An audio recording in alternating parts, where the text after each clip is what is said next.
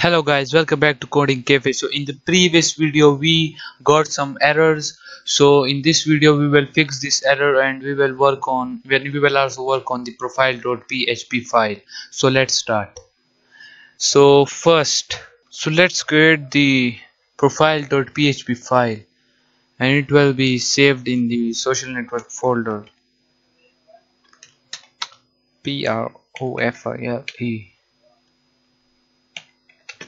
profile.php and click save. So now first we will open up a HTML tags, and after the doc type first we need to open up the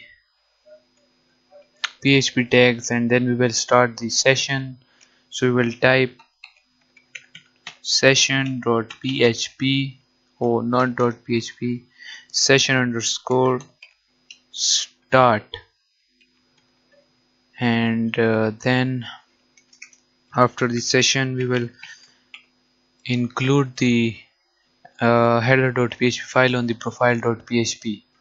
So we just include the header.php file and we will type if not I set and then dollar underscore session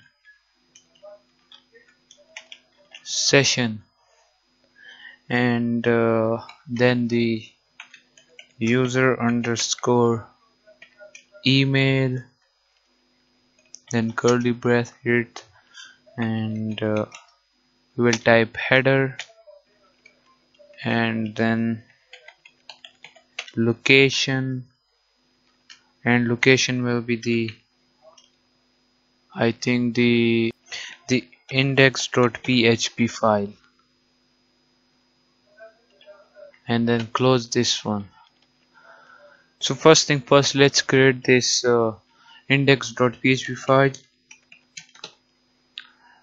and we will save this in the social network folder, and we need just to write a one line code, and that will be the include, and we will just remove this connection.php and then the includes, and then we will just type main.php.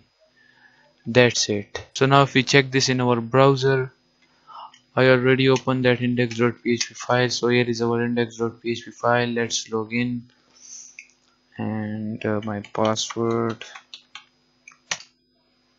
So now let's check the, so before we check the profile.php, we will add a bootstrap links, and before that we will add a title, and the title will be the username. So we need to fetch the username from the database. So for that we will get a variable user and it will be equals to, or let's just copy this code from the user header.php file and then just paste it over here, and we don't need the user ID, so we will just remove that. And over in the title tag we will echo the dollar user underscore name and the double quotes also. So after the title tag, let's just add the bootstrap links. So if we go to the signin.php, we will just copy this lines of codes and just paste it after the title. So now on the header.php we need to create this post table. So go to MySqli PHP myadmin and then the new, we'll create a new table, and now so the first will be the post underscore id, and it will be an integer and length will be 11, and it will be an auto increment, and then the next one will be the user underscore id, and this will be also an int, and then the post underscore content, it will be a varchar and the length will be 255, and after that the upload underscore image, for the image will, the post image, it will be also a varchar, length will be 255, and now we need one more column, so the last one will be the post date, and the post date will be a timestamp. Where is the timestamp? Over here, and then current timestamp, and then save this. Oh, we didn't give it a name, so the name will be posts.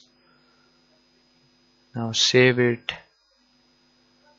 So here is our post table. If we go to the structure, here is all of our columns. So guys, I was just checking my header.php codes, and I noticed that we didn't close the a tag over here. So now we close that a tag.